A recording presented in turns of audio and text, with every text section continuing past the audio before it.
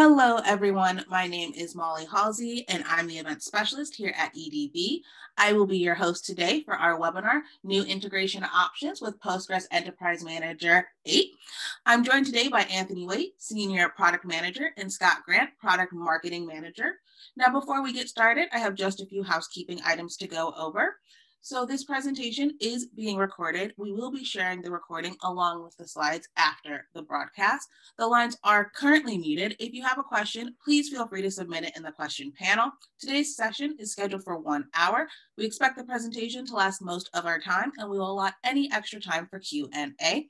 If we do not have time to address all questions, we will follow up afterwards with any attendee whose question was not answered. Now, without further ado, I hand it over to Scott and Anthony. Great, thanks. Excellent. Molly. Thank you, Molly. Actually, before I get into that first poll there, I just want to do a real quick thank you for joining us. I won't go on a long 2020 speech because we all have heard a million of those, but we appreciate you taking time out of your busy day to be here in December. We're all trying to close out the quarter and the year. So thank you to anyone, any new listeners and anyone who's, and especially if you've been here repeatedly, checking out our webinar content. This will be our last one for the year, and we're going to go over what's new in Postgres Enterprise Manager. And we are going to kick it off with a poll.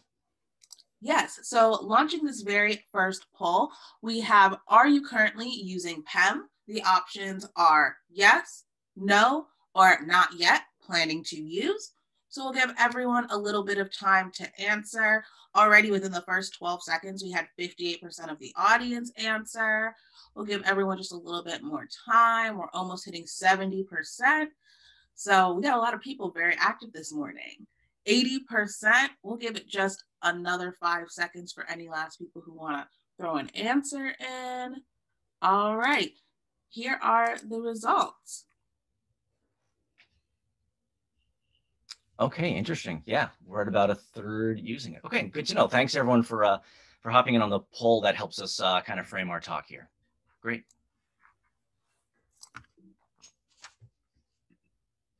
All righty, quick view of the agenda now. We're going to talk about a little bit about why you would use Postgres Enterprise Manager and a little context around what it is and how it fits into the EDB product suite.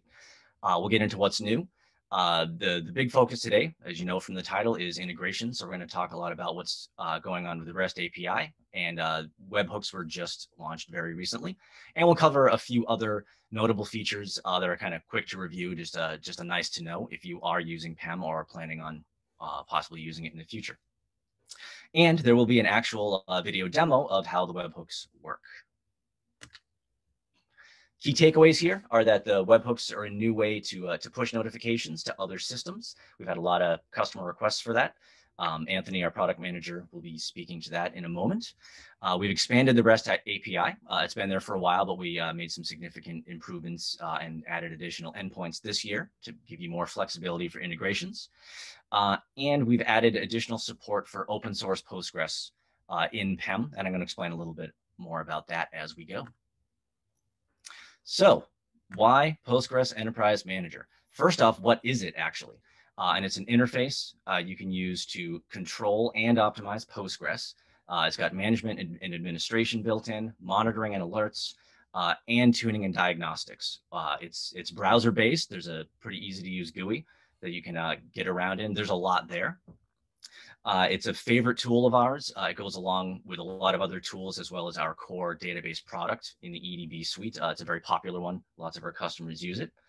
And what's really notable is that you can use this, and some of our customers do use this as that single pane of glass cliche. You can do everything here, while others want to be feeding this, some of the data and diagnostics and alerts into other systems, and that's kind of the focus for today. Quick plug here. I promise not to go too far in the sales and marketing direction, so just bear with me. A lot of you aren't using PEM yet or are planning to, so I just want to give you a brief overview of how that fits in with the EDB product suite overall. So we have two main subscription types if you're going to work with EDB in the software layer there. We do work well with Postgres, open source Postgres. We wouldn't exist without it. We love Postgres. Open source Postgres is awesome. And you can use our tooling suite with that, with our standard subscriptions.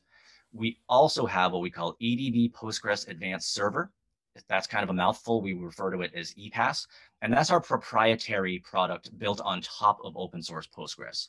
And you can also use that with our tooling suite. Now, in addition to that, we're not getting into these things today, but we have a lot of support and design and build services, we call them, that you can use with us as well. So the important part is that most of what we're showing you works with both open source Postgres and with our proprietary EDB Postgres Advanced Server. And again, this PEM product, it's not something you purchase separately, but it's included with all of our standard and enterprise subscriptions. So you could have a very minimal subscription level, and you're going to have full access to everything that Anthony will be showing you today. So without further ado, I'd like to introduce the superhero to my sidekick, our product manager, Anthony. He's going to talk a little bit about, in the first place, why wouldn't you use your other DBMS tools? Anthony, why would I want to use Postgres-specific products? Well, one of the reasons is that this particular product, Postgres Enterprise Manager, it's in its name, it's built by Postgres experts. So the product itself is, we stay on top of all the various releases in the open source community. So we're fully aware of new features, taking advantage of them. Even so, our back end of the product itself, what we call is PEM, short for Postgres Enterprise Manager, it also uses the Postgres. So it could be either the open source or EPAS, just as you mentioned. So this tool is, as you mentioned before too, it's a single pane of glass. And we've got some slides to kind of describe its overarching capabilities. It's just not a like an IDE focused on a specific, Postgres community in terms of management or administration of these databases, but it's also monitoring and alerting. So it's the glue, so to speak, of your Postgres estates. It can, take care of the development. So you can think of it, it's targeted toward developers and also for the DBAs, and being able to integrate, which we're going to talk about, into your ecosystem, your infrastructure that you already have. Great. And before we dive into some of those details, we've got one more poll question. Yes. So for the next poll, launching it now. The question is, what tools are you using for monitoring PostgreSQL? The options are Nagios, Datadog, Prometheus or Grafana, SolarWinds, Zabbix, or other. So already, first 15 seconds, we've had 30% of the audience vote. Answers coming in pretty fast. We'll give it just another, we're at 50% now. We'll give it another 5 seconds for anyone last minute just wanting to vote. All right, and here are the results.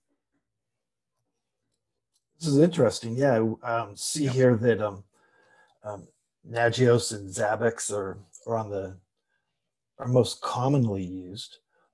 Actually, sorry, Prometheus and Grafana is, which makes a lot of sense. Open source is most commonly used, then followed with a tie with Nagios and Zabbix. By the way, the reason why I'm speaking to these numbers is for those that are listening to the recording, unfortunately, they cannot see these results. And that's the reason why we have it also on the poll on the slide. And that's why I'm kind of repeating what you're seeing now. So it's painfully obvious, but Yep. For the recording. And I think we're not shocked. There's a 60% say other. So the marketing side of my brain wants to get another poll out there to all of our customers. But Prometheus and Grafana is probably what we hear most commonly, along with all these other tools. Absolutely. So yeah, not shocking, but thanks for participating there.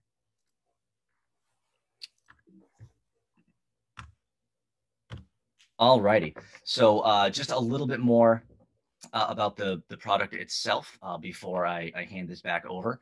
What's unique here, as we've been hinting at, is that you can really cover everything with Postgres Enterprise Manager. So you've got your managing in one interface. You can do the optimization here, monitoring and alerting. Again, we're going to be talking a lot about how to plug that into other systems, so you don't have to be going back and forth to PEM, for those alerts. And integration has been a really key theme to our roadmap and our release schedule throughout 2020. And we know that's very important to our customers. Again, you're all using lots of other tooling, and I think a lot of ops teams roll their eyes when they hear there's going to be another tool rolled out.